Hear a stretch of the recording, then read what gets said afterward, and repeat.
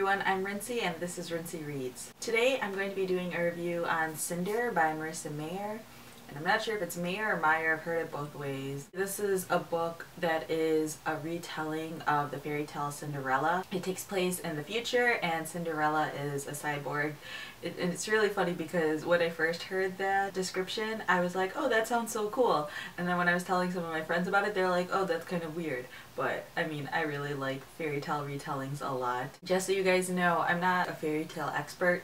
My only real exposure to Cinderella has been the Disney movie or Once Upon a Time, the TV show on ABC. I've never read like Grimm's fairy tales or anything like that, so I'm not an expert by any means. I just really enjoy what I do know about it. The story takes place far into the future in New Beijing, which is basically just a reconstruction of Beijing, China after the Fourth World War. Cinder is, like I said, a cyborg, so she has mechanical parts like a mechanical arm and a mechanical foot, and she works as a mechanic in New Beijing. When she was younger, she was adopted. She doesn't really remember much about her life before getting adopted. She only really remembers stuff from after being adopted, because when she was adopted was also around the time that her surgery took place to put in her arm and her leg and things like that. But soon after she was adopted, her father passed away, and then she's been left with her, adopted mother and two sisters. I really love this book. It was a really quick read. I probably could have finished this in a day if I had an entire day to devote to reading, but I was able to finish it within a couple days, partially because it's an easy read and partially because I was really into it, so I wanted to stay up and read it and finish it. Because this is a retelling of Cinderella, the story is pretty predictable. You can tell almost from the beginning what's going to happen. Even there's supposed to be this big reveal at the end of the book that I felt like was pretty obvious from the beginning, and I feel like it's supposed to be kind of obvious from the beginning where it's going. This isn't really a book to read if you're looking for a big surprise or anything like that. I mean, the plot is pretty obvious. There's only like one part that I was really surprised by. Another thing is the fact that there's more to the story besides the actual Cinderella story. There is this disease that is killing a lot of people in New Beijing and throughout China. They are trying to find a cure for it. This disease has infected the king and infected many other people in the town. You die within a couple of days, I believe, or a week or so of getting infected or showing signs of being infected. Now, I wouldn't say this was a perfect book by any means.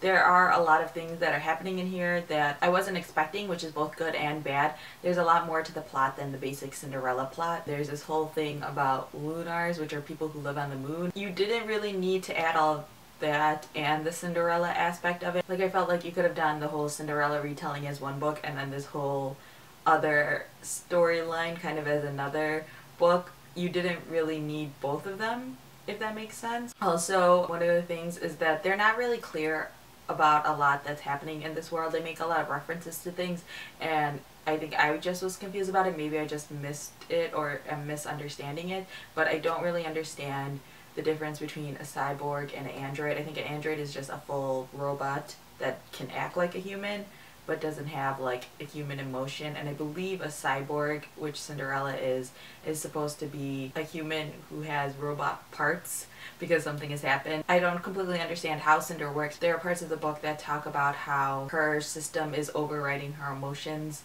and keeps her calm and things like that, which I don't completely understand, and I don't know if that's just supposed to be the scientific futuristic aspect of it that is like, we don't have that technology yet, so you have to pretend like this technology just works in people type of thing. But I feel like that whole aspect wasn't really explained at all.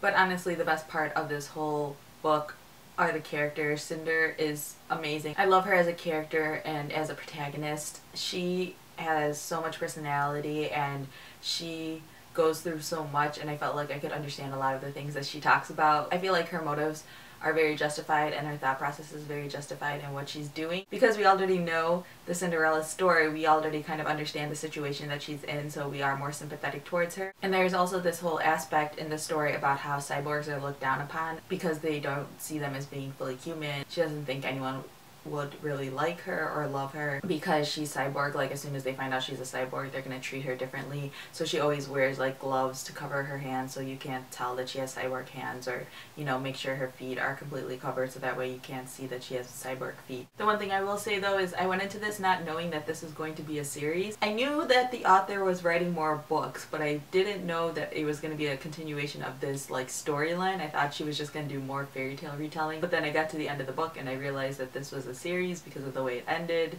It kind of like leads into the next book. I feel like this entire book is kind of like just a setup for future books, which isn't to say that nothing happens, but nothing is resolved. So yeah, that is basically my thoughts on Cinder. I really, really loved it. I gave it 4 out of 5 stars on Goodreads, and I definitely stick with that rating. I wouldn't give it a 5 because there are some flaws. I do wonder what the future books are going to be like because they're not going to be able to follow the Cinderella storyline because that part is basically done. Just as a reminder, the previous video was a viewer's choice, so you guys can vote on one of the books that I'm going to be reading next month, so feel free to check that out. Right now it's a super close race and the book that is in the lead is only winning by 1 vote, so be sure to get your votes in before the end of the week. So yeah, that's all I have for now, and thanks for watching.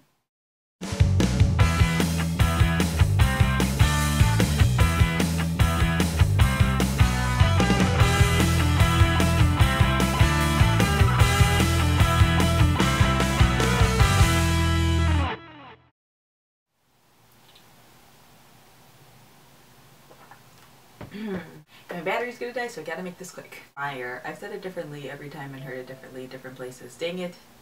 Computer. When she was younger, she was adopted by, mother who doesn't really like her. And then there's a prince in the area and, oh, that's a train horn. Find a cure for it. I forgot what the disease is called. If anything, I feel like all of the problems have just been set up for the future books, and I hit my backpack, so that sounds funny.